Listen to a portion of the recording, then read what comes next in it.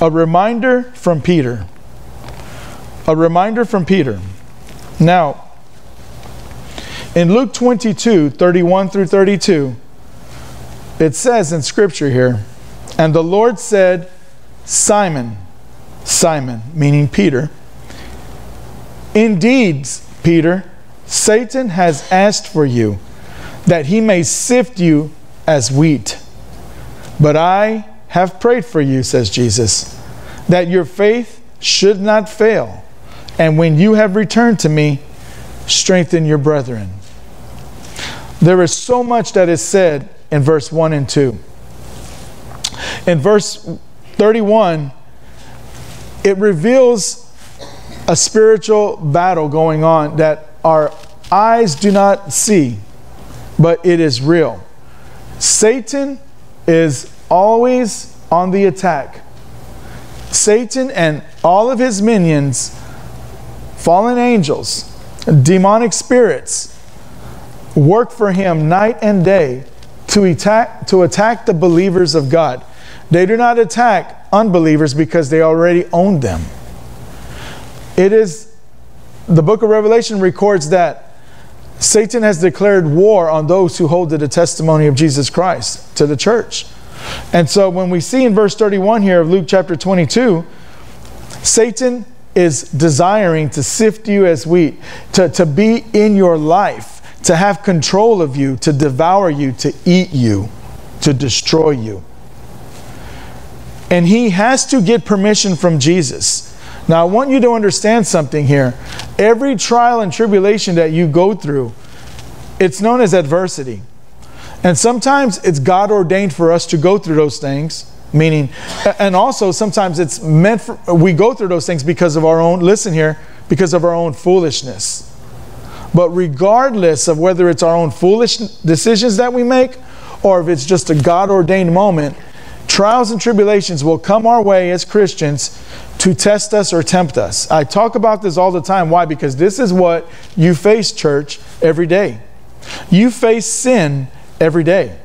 And that is why we must talk about how to understand the spiritual battles in the heavenly realms that we cannot see with our physical eyes, but we know by faith, according to the written word of God, that they exist and that they are there. Satan wants to destroy you, and he needs Jesus' permission to even begin an attack. And yes, guess what? You want to hear something? All the time, Jesus will tell Satan, yes, you can try. Go ahead, but don't take their life. Don't do this, don't do that. You're bound. God will always give boundaries to what Satan can do in your life. Because God will never give you something that you cannot get out of.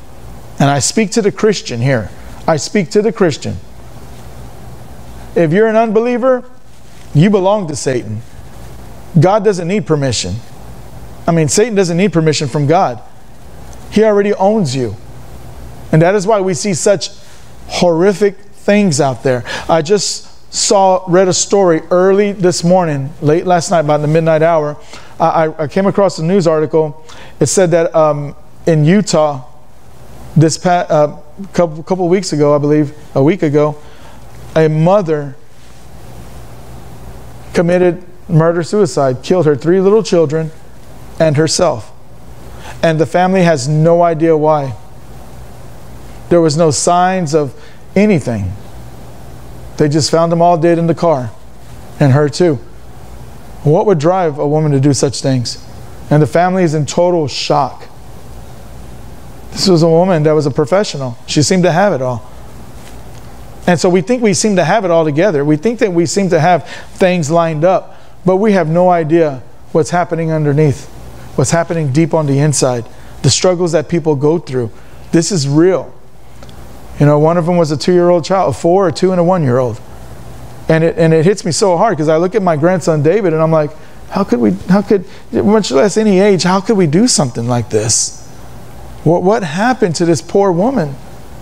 Where her mind was just captivated and taken by the power of darkness. Peter had no idea that Satan was about to infiltrate his life. Jesus knew. But look at verse 32. But I have prayed for you that your faith should not fail. and that when you return to me, strengthen your brethren. Jesus is saying you're gonna fall temporarily, but get up, you're going to return to me, and look. And that is what I speak to the Christian about. Strengthen your brethren. From your failures, Peter, listen, from your failures, use that experience to strengthen the church. Are you doing that?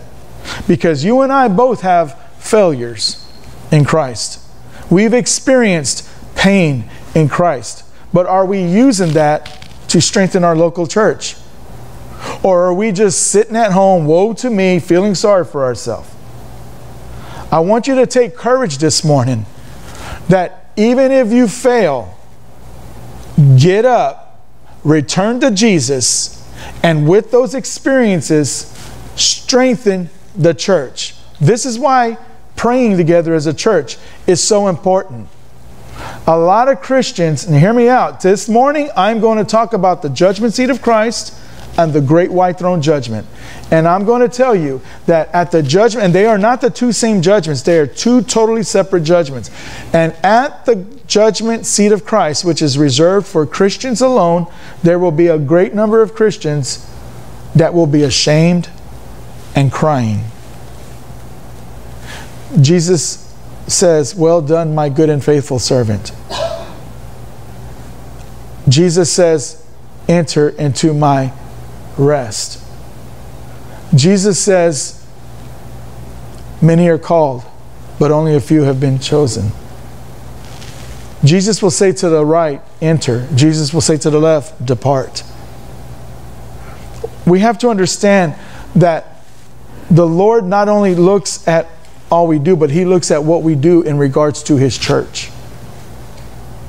We have to understand that if we're giving more to the 7-Eleven than we are to the church of our local church, in regards to our treasure or anything, I've said this over and over, that says a lot about our character. That says a lot about our obedience to the will of God. That says a lot about what we're all about.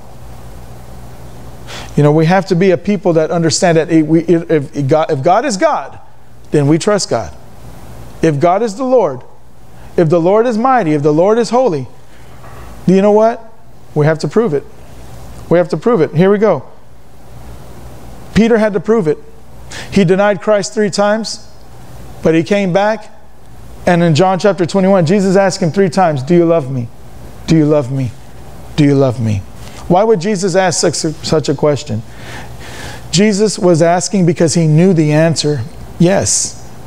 But he was redeeming Peter. He was reminding Peter, you denied me 3 times, but I'm telling you, I want you to confess now that you love me. Confess, Peter. And freely Peter confessed. By your tongue, you'll be saved. By your tongue, you'll be condemned. Peter condemned the Lord, but then Peter turned around and confessed the Lord. Now, it's one thing to say it, but out of the abundance of our heart, our mouth will speak. Peter had a broken heart, a broken spirit, and God came to heal him, to re-heal him.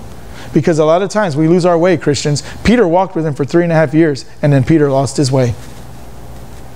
Can anyone say, amen, I've been there as a Christian? Amen. You've lost your way before? Amen?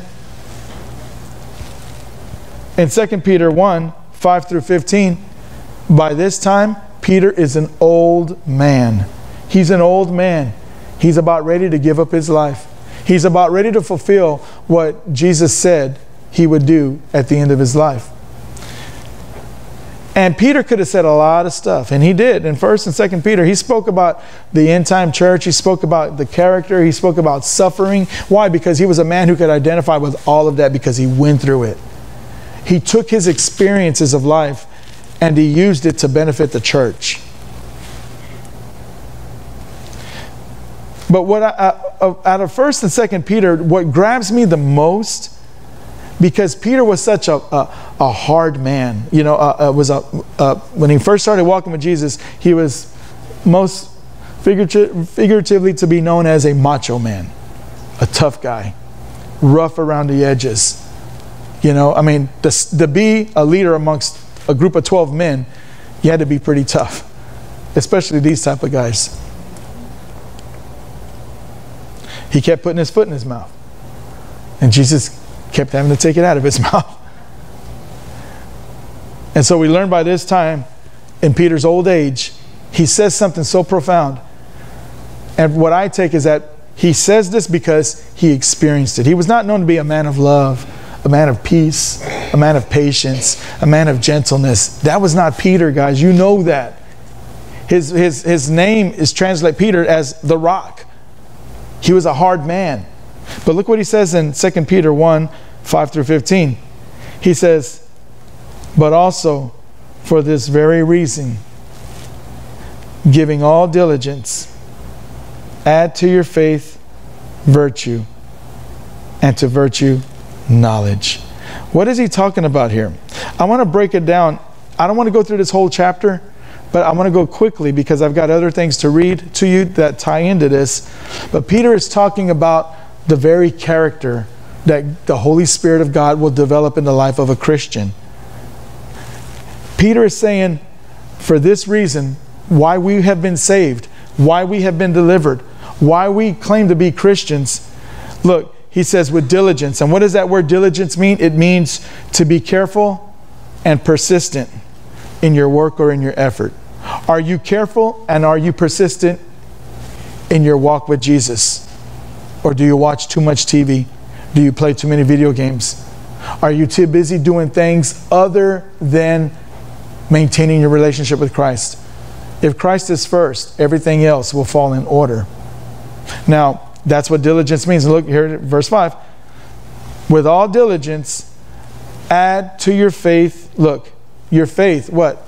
Your faith, that's your walk with Jesus, your relationship. You worship by things you cannot see or hear, but you know, you believe. That's your faith. My people shall live by faith. That's what Jesus says. So add unto faith, look, virtue. Virtue. What is virtue? It's your behavior showing high moral standards, meaning excellence. Is there spiritual excellence in your life today? So how do you add to your faith? By knowing what the scriptures say and obeying them. Doing what is right when no one else is watching. You'll do what's right when people are watching. Amen? In the church, you'll praise God and sing the songs and do all that. But what about when no one's watching? Will you still do right? Will you still praise God? Will you honor God with what your eyes are looking at and what your or anything else, or what your ears are hearing? That's what virtue is. Excellence. Spiritual excellence. You give your very best. That's what virtue is. And to virtue, knowledge. You give knowledge. Add to your faith virtue. Add to your faith your relationship with Christ. Look, knowledge. What is knowledge? Exactly what it means. Knowing the scriptures. Knowing what the scriptures say about Jesus Christ. Not just dependent on what the preacher says on Sunday. It's important, and I tell the people that if you miss a Sunday service, watch during the week what I said during the week. Sadly, a lot of people here at this church don't. They don't. They miss a service, they just miss it. And they don't ever hear what's being said in this pulpit. They'll go 4 or 5 weeks without ever hearing what was being said in this pulpit. Yet they call this their church. Yes, they call Jesus their Lord and Savior. When the most important thing that we do as Christians is the proclamation of the gospel of Jesus Christ. How do you know that I could be a false teacher and come up here and start saying things and you don't know what the written word of God is, and because you don't know the word of God, you start believing what I'm saying? You need to know the written word of God. Knowledge. My people perish for lack of knowledge. That's what the scripture says. So you add to your faith, you add virtue, you add knowledge. And look, to knowledge, you add self-control. Let me back up real quickly to knowledge. What did God tell Adam and Eve? You could eat of all the trees, but except for this tree here, which is, what is that tree called? The tree of knowledge of good and evil. You see, man tries to attain knowledge on their own effort. When God in the Garden of Eden was really saying, I'll give you knowledge. You don't need to eat the tree of knowledge. I'll give it to you. But you see, man was duped into believing, in order to get knowledge, you got to do this, disobey God, eat from that tree. You get what I'm saying? And so how do we get knowledge today? We have to disconnect ourselves from the things that the world says. Listen, please, because a lot of you, us, have bought in this. Knowledge comes from God. The book of James says there's only two types of knowledge. Study the scriptures for yourself. The book of James says there's only two types of knowledge. Knowledge that is from above, which is heavenly, and it's of God. And the other knowledge is earthly. And the Bible says in James that knowledge is demonic in its root. It's demonic. So if you're learning the things of this world and thinking that you can apply them to your Christian life, you're sadly mistaken. That results in being a lukewarm Christian. So in order to add to your faith, you need to have the knowledge of God. Ask God for wisdom. You know, when you're asking God for wisdom, He's giving you knowledge, because knowledge gives birth to wisdom. You hear what I said? Knowledge gives birth to wisdom. You know it's good to read the Bible, but when you begin to open the Bible and read it, now you're going into wisdom.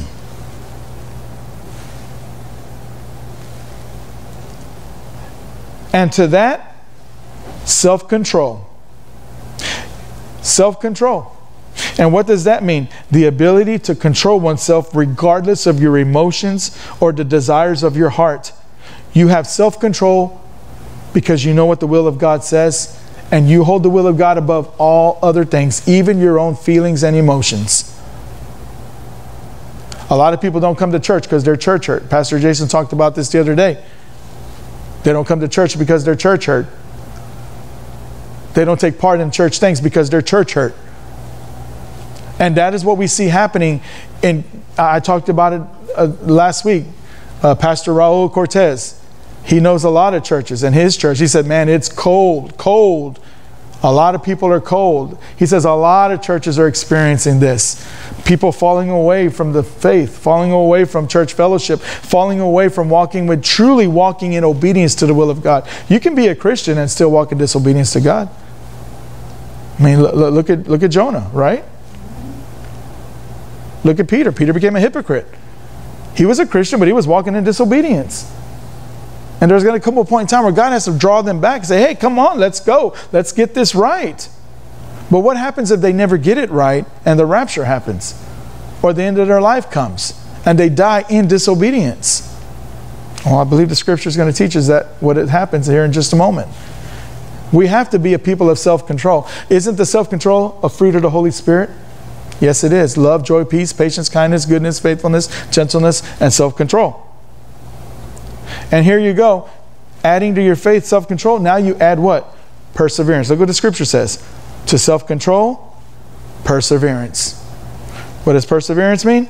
To continue in doing what you know is right, or sadly wrong. You could have perseverance in doing good or doing bad. But the biblical meaning of perseverance is to continue to do something which is right, regardless of difficulties, failure, or opposition. Regardless, you're going to persevere. You're going to do what is right. Why? Because God has told you what is right. And in His strength, you can do these things. Look, to perseverance, godliness. Godliness means to conform to the character of God in your thoughts, your feelings, and your desires. Are you godly this morning? Are you godly? Is your character like God? Is your character like Jesus? Are you truly walking in the ways of the Lord? You see, because this is, again, here is Peter, a man who his failures were before the whole world. And yet at the end of his life, the last book of his life, he's talking about this stuff because he's experienced it. He knows what it's like to fall flat on your face before the whole church and be a failure. But he's using this for your benefit. And we have to learn to pass the baton on. I've had failures. I've had victories. Probably had more failures than victories in my walk. But I'm still up here at this pulpit. God has not removed me. God has still put His breath in me and His hand upon me. It's all for His glory alone.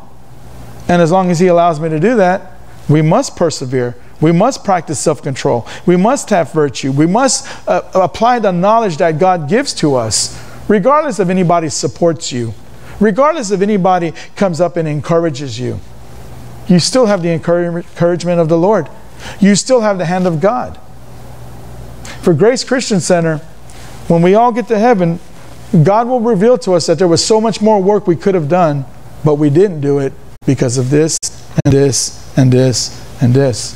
Yes, you're saved. Yes, you made it to heaven, but we could have laid so much more glory at the feet of Jesus. But because we did not add to our faith virtue, knowledge, self-control, perseverance, godliness. Another one. Here you go. Verse 7. Brotherly kindness. I see that everywhere I go. We're just not kind anymore. I saw a Christian movie last night where this young man, when he was not a Christian, had no manners whatsoever. No kindness, just mean. Just mean. After he became a Christian, he went and made things right with people. He even went to visit a store, a coffee house, where a year before, when he was not a Christian, he had tried to hit on the girl at the counter, working the counter, and her father, who owned the place, came out and said, "Hey, get out of here." And he pretty much basically, not in a Christian film using curse words, but he basically cursed the father out and left. A year later, he's walking down the street. He's a Christian man. And he looks and he sees the coffee house and he remembers what happened a year ago. He goes back into that coffee house and he apologizes to the young lady and he apologizes to the father. That's brotherly kindness. You hear what I'm saying this morning? Amen. You hear what I'm saying this morning? Amen. We're lacking that. You know, thinking of others above ourselves. The world is geared to, you must do for yourself, you must look out for yourself, and you must think only about yourself. And Jesus says, love your enemies. Love those who persecute you. We claim to love each other, and yet so many Christians cannot even support each other. They cannot even support their local churches. There's more takers than givers. There's takers. They take. They don't give. And again, I love my brothers and sisters. There's no way that I could do what I do if I'm not in the love of God. I'm in the love of God. But I see what I see. And I know what I know. And I've got a commission to say what I have to say. And again, all will be revealed at the judgment seat of Christ. And that is where we're getting at right now. But Peter says, look, verse 7, and godliness to brotherly kindness. Look at that. You being the quality of being friendly, generous, and considerate to all people. And kindness, brotherly kindness, look, to love. Faith, hope, and love, but the greatest of these is love. And that's translated, I believe, into the agape love. Love the way God loves. You don't condone sinful actions. You don't condone the things that sinful people do in this world, but you have an agape love. You're known by your love. I want to be known. We need to be known for the love of God in our hearts. And it has to be seen. When you come walking down the street, are people going to be glad that they see you, or be like, hey, let's go hide? Sometimes you talk to people, you come up, and all they're talking about is themselves. That's all they're talking about. There's just, or you come up to a person, there's no friendliness, there's no thankful, I'm so glad to see you, how you been doing? There's none of that. There's no, when we're departing, there's no, God bless you, see you later, because there may not be a later. And you wish you could have said, goodbye, take care, I'll see you soon. There's no friendliness. There's none of these things in our life as a Christian. These are the basics that Peter talked about. Why? Because Peter was probably a mean, rude man. Verse 8. Peter says, for if these things are yours, if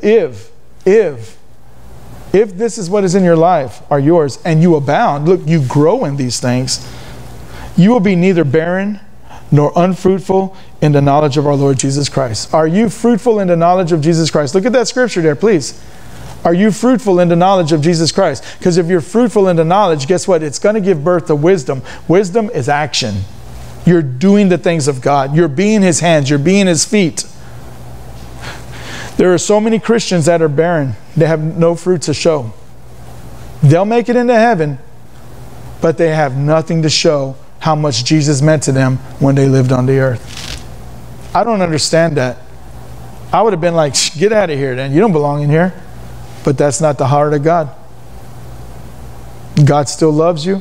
You repented of your sins. You confessed your sin. You asked Him to be your Lord and Savior.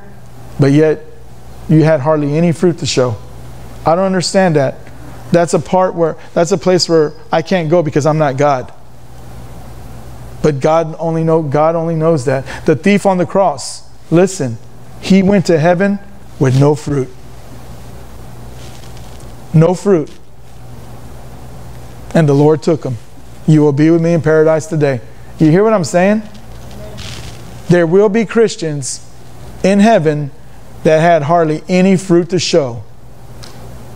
And that's why the Bible says God will wipe away every tear.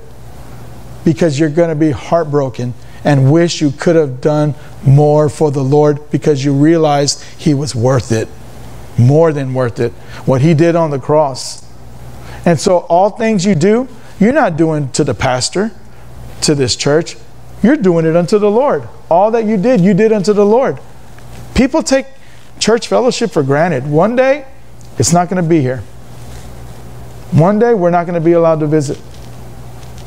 They take it for granted. You know, and I hear what the Holy Spirit is saying to the churches in America. He's saying, okay, you quenched me. You kicked me out of the school. You kicked me out of your churches. You're on your own. We take these things for granted. Now, I know not you. You're here, right? But is there more that we could give to the Lord? Because didn't Peter say, if you abound? What does that word abound mean? It means if you grow. Don't ever think that you can give enough. You've given enough to God. You're called to give more and more and more. Look, verse 9. For he who lacks these things is short-sighted, even to blindness, and has forgotten that he was cleansed from his old sins. Therefore, brethren, be even more diligent to make your call and election sure. For if you do these things, you will never stumble. For so in an entrance will be supplied to you abundantly into the everlasting kingdom of our Lord and Savior, Jesus Christ.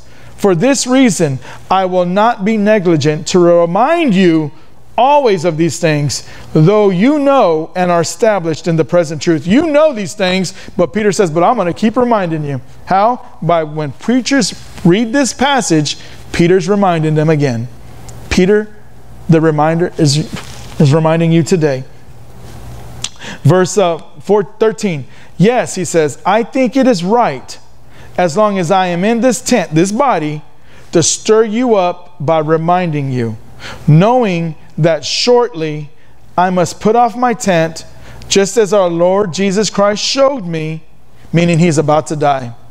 He says, and moreover, I will be careful to ensure that you always have a reminder of these things after my decease. Here's a man who's about to die. Tradition teaches that he died on the cross and asked to be nailed to the cross upside down.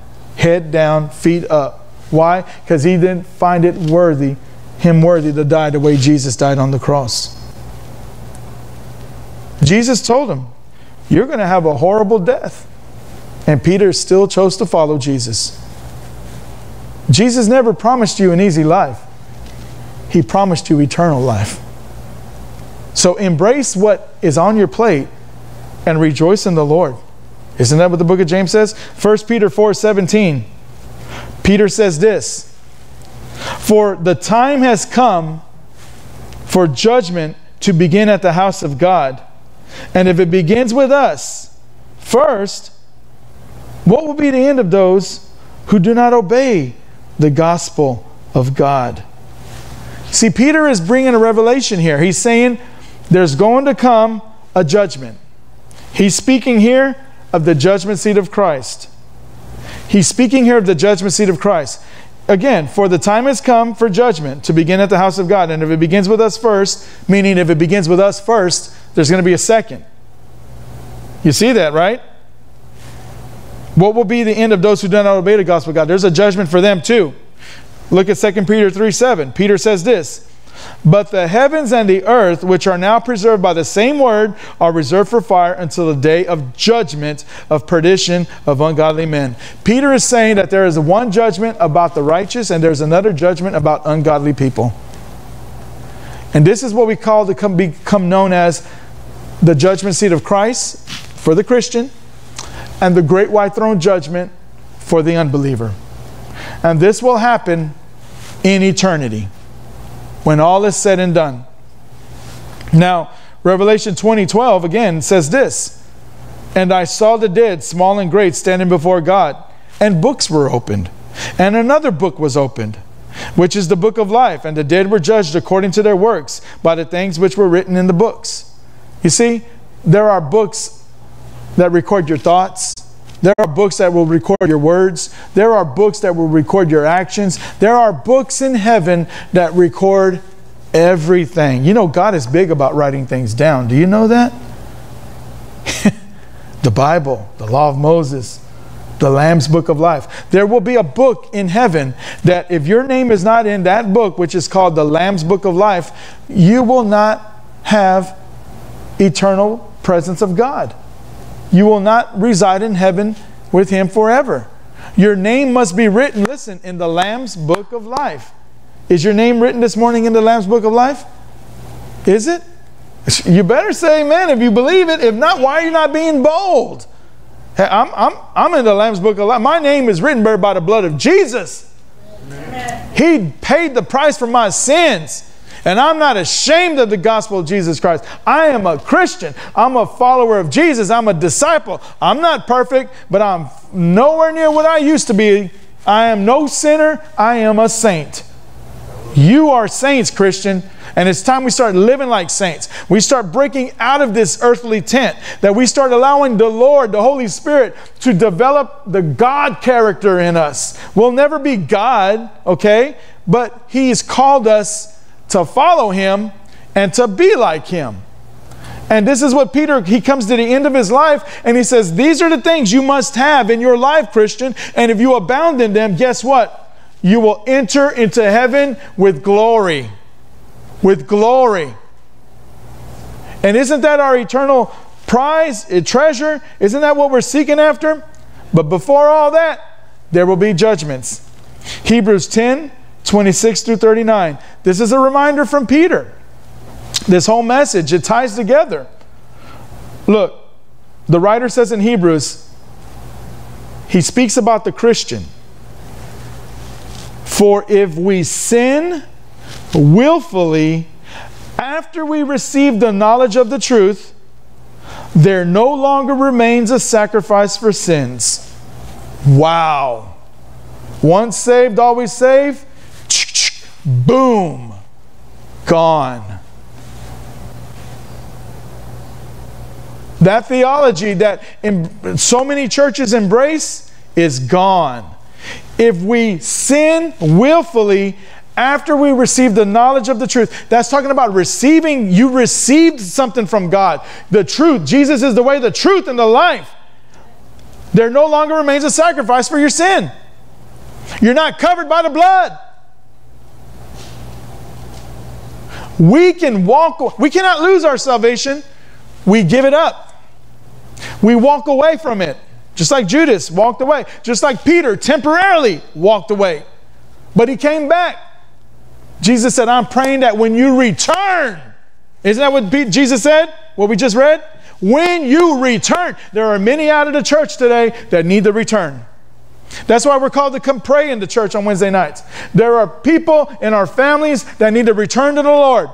And you know what? I'm going to tell you the truth. Many of them won't because you didn't find it important enough to gather for the prayer. Were you really praying? Look, here's what the Lord had told me a long time ago. If they don't count it important to pray together as a church, they're not praying at home. Ooh. I'm sorry, but wasn't I called to preach the truth? It's true, because I've experienced this. When in 17 years as a pastor, when I didn't want to go to prayer meetings, when I didn't want to do these, it's because I wasn't praying. I wasn't praying. I wasn't doing the things God called me to do. I wasn't walking in fellowship with Him. So I'm speaking from experience. I've been there. Or you come to the church and you're during the prayer meeting, you're mostly on your phone. You're on your phone. You know who told me about that? Pastor Eric Ayaso. He's with the Lord now. But he knows what it's like to fail God. He served 8 years in prison. I knew this boy before he went to jail. He was a worship leader. Most amazing worship leader I've ever known. English, Spanish. Man, he could do it. His father still pastors the church here in Alvin. Spanish church. And I told young Eric Ayaso, he was about 12 years younger than me. And I told him when he was 20 years old when I met him, I said, always honor God with your anointing. And he says, yes, brother, thank you, thank you, thank you. And he didn't. He ended up going to jail. He ended up going to jail for 8 years for a crime he committed. When he got out of jail, the first day he got out of jail, out of prison, I went and visited with him at his home the second day out of prison. He was so far behind on technology and all this and all that, but he was so far advanced in the Word of God. He didn't miss a beat in prison. He led worship, Bible studies. And one thing he told me, he said, we were sitting in my car, and that time I had a white GT Mustang, and he's like, man, just 2 days ago I was in prison. And now here I am in a fine, nice sports car going a little fast down Highway 35 to Angleton to visit his parole officer. And he says, my dad gave me this phone. He goes, my dad gave me this phone. He's sitting there. And I know he would love for me to share this with you. He goes, my dad gave me this phone as I got out of prison. He goes, but when I looked at this phone, I was like, he goes, how do you say it? He goes, I remember when I would play worship in the church before I went to prison, when I was in the pews and my dad was preaching and guest preachers were coming, they were preaching fire. He goes, man, I was always in the pew doing this. Always doing this. He told me this. He goes, and now I went 8 years without a phone. He goes, and now, he goes, I don't need that. And he died several months ago. He got sick. We don't know what it was, but he got sick. Some kind of virus, something just overwhelmed his body. But he never got on social media or none of that stuff. He was out of prison for a little over 2.5 years, I believe. 3 years maybe. But he never got on social media because I would ask him. He goes, nah. He goes, I don't need all that. He was so consumed. He was preaching. Something I never thought I'd see Eric do. He was preaching. He was preaching. So I'd watch him on Sunday nights. He'd preach Spanish and English at the same time, back and forth. I'm like, man, the guy, he came back to the Lord. He returned. I just talked to his mom and daddy yesterday. They're planning for an outdoor service here, which I will attend. And it's that they still are serving the Lord. He was their oldest son. They're heartbroken. They're torn to pieces that their oldest son is gone. He's in heaven, but he's gone. But they're still serving in the church. They're still serving the Lord and meeting together. That's hard. Especially when you depended on him when he was gone for 8 years. Then he came back for that brief time and now he's gone. You don't know how much time you have left. His funeral was so beautiful. The time that he had left that he didn't know he had left, he honored God. He was very effective. But when we walk away, or we willfully sin, willfully, what does that really say about who we are? There is forgiveness for the sin in the life of a Christian, but there is no forgiveness for a habitual lifestyle of sin. Meaning when you willfully, when you continue. There's judgment for that. Let's read on. Hebrews 10:27. He says here, let me start again in verse 26. For if we sin willfully, after we receive the knowledge of the truth, it says here, there no longer remains a sacrifice for sins. Amen? You hear that? But a certain fearful expectation of judgment and fiery indignation which will devour the adversaries. Anyone who has rejected Moses' law dies without mercy on the testimony of 2 or 3 witnesses. Of how much worse punishment do you suppose will he be thought worthy who has trampled the Son of God underfoot and counted the blood of the covenant by which he was sanctified, a common thing, and insulted the Spirit of grace? For we know him, God, who said, vengeance is mine, I will repay, says the Lord. And again, the Lord will judge his people. And it is a fearful thing to fall into the hands of the living God. But recall the former days in which, after you were illuminated, you endured a great struggle with sufferings, partly while you were made a spectacle, both by reproaches and tribulations, and partly while you became companions of those who were so treated. For you had compassion on me in my chains, and joyfully, says the writer, I accepted the plundering of your goods, knowing that you have a better and an enduring possession for yourselves in heaven. So therefore, do not cast away your confidence, which has great reward, for you have need of endurance, so that after you have done the will of God, you may receive the promise. For yet a little while, and he who is coming will come and will not tarry. Now the just shall live by faith. But if anyone draws back, my soul has no pleasure in him. But we are not of those who draw back, look, to perdition, to evil, but of those who believe to the saving of the soul. Everything I've said sums it up there. Now here, 1 Corinthians 3, 5 through 15. This is known as the judgment seat of Christ. Who then is Paul, and who is Apollos? But ministers through whom you believed, as the Lord gave to each other. Paul says here, I planted, Apollos watered, but God gave the increase. He's talking about ministers and how they're not in competition with each other. We all have a work of God that we do. Okay, verse 7. So then, neither he who plants is anything, nor he who waters, but it's God who gives the increase. God makes things grow. Amen? Verse 8. Now he who plants and he who waters, they're really one.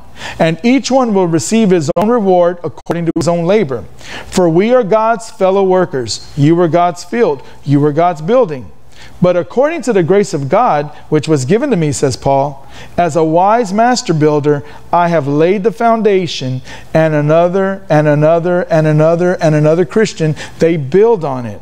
But let each one take heed of how you build on this foundation. We are all building on the foundation of Jesus. Take heed of this. Look here, for no other foundation, verse 11, can anyone lay than that which is already laid, which is Jesus Christ. For if anyone builds on this foundation with gold, silver, precious stones, wood, hay, and straw, each one's work will become clear. For the day, the judgment seat of Christ, the day, capital D, the day, it's not an ordinary day, it will declare it, because it will be revealed by fire, and the fire will test each one's work of what sort it is. If anyone's work which he has built on it endures, he will receive a reward. But if anyone's work is burned, he will suffer loss, but he himself will be saved, yet so as through fire.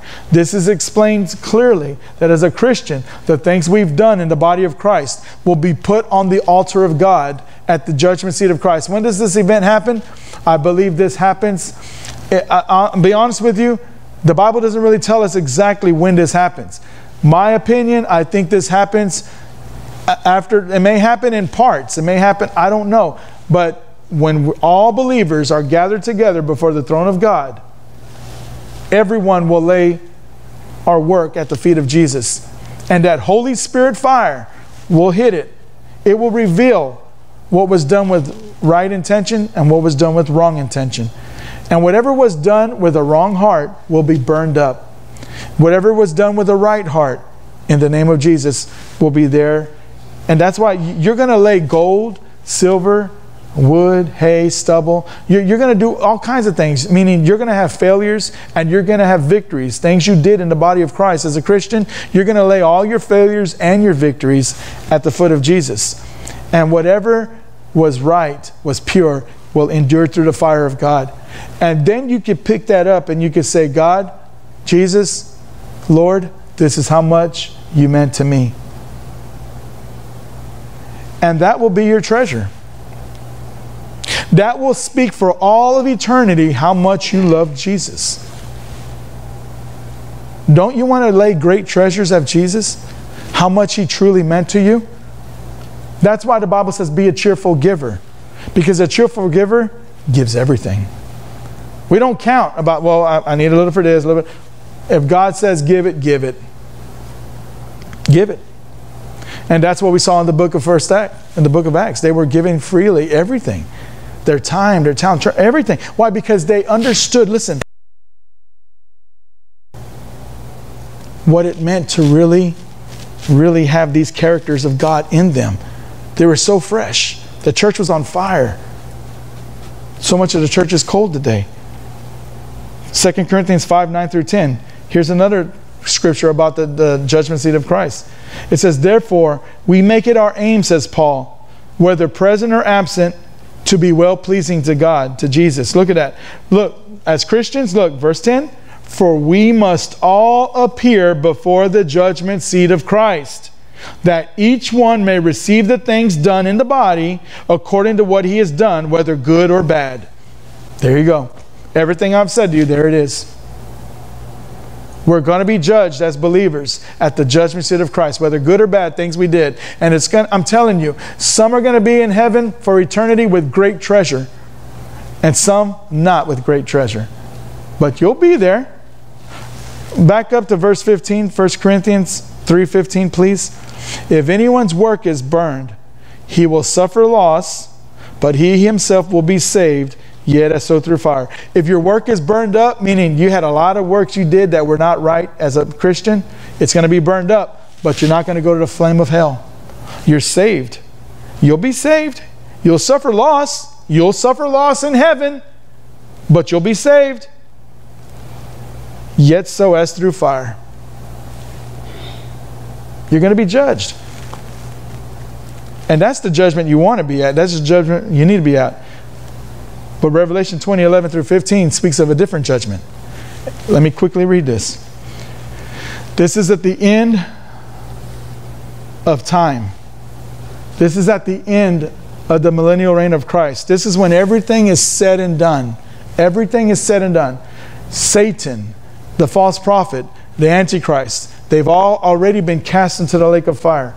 Everything. This is at the end of time, where time will one day cease to exist, and then there will be only eternity, which has always been. See, look, there are two realms. Look at this. There's eternity, and then there's time. Time began at some point. I believe that happened when sin came into the world. But one day, time will cease to exist. But eternity always has been. And this is at the end of time, when there will be no more sin, done away with once and for all.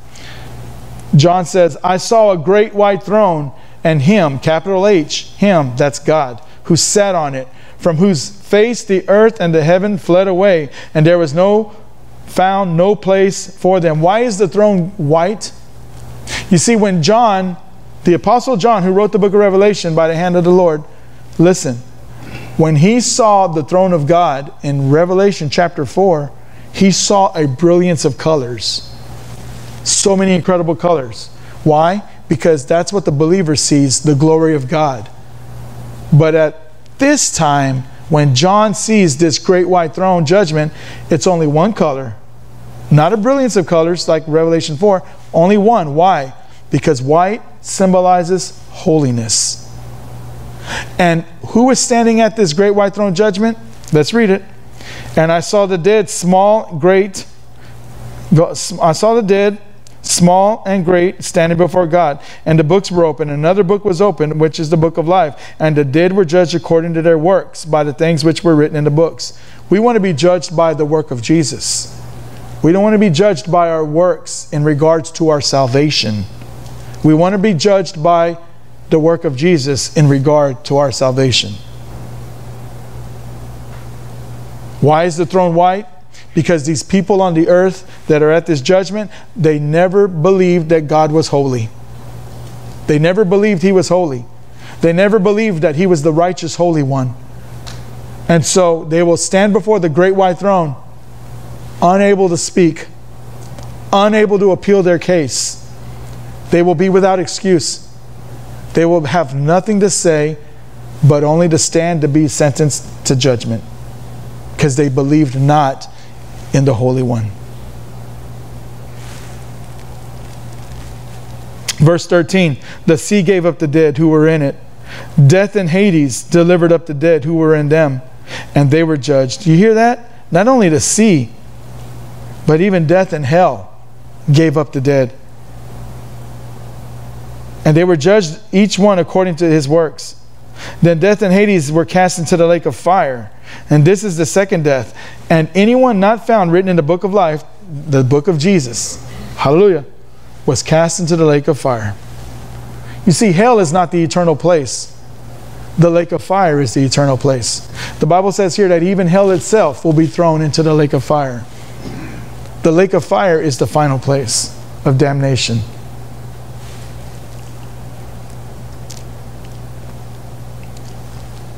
This is a reminder from Peter how to avoid the judgment, great white throne judgment, and how to be accepted at the judgment seat of Christ. When you allow the Holy Spirit to work in you, to develop in you, guess what, guys? You're going to be rejected by this world, but you'll be accepted by the kingdom of God. You'll be hated by men, but you'll be accepted by Christ. We have to look at ourselves. Look, I want to tell you this. Are you a fountain or are you a drain? Are you a fountain or are you a drain? Are you a giver or are you a taker? It will all be exposed at the judgment seat of Christ. It will all be exposed at the great white throne judgment. Peter learned it's not by might or strength, but by the Spirit of the Lord developing the character of God within him. Peter had to freely surrender his self-will to learn the things of God. Peter had to learn this. In my last scripture, it says so right here. Peter learned what it means to surrender his self-will to find the things of God. John 21:18 through 19. Jesus tells Peter, most assuredly I say to you, Peter, when you were younger, you girded yourself and you walked where you wished, meaning you clothed yourself. You went anywhere you wanted to go. He says, but when you are old, you will stretch out your hands and another will clothe you, and they will carry you where you do not wish to go. This he spoke, signifying by what death Peter would glorify God. And when he had spoken this to Peter, he said to him, follow me. He said, Peter, when you're an old man, they're going to crucify you.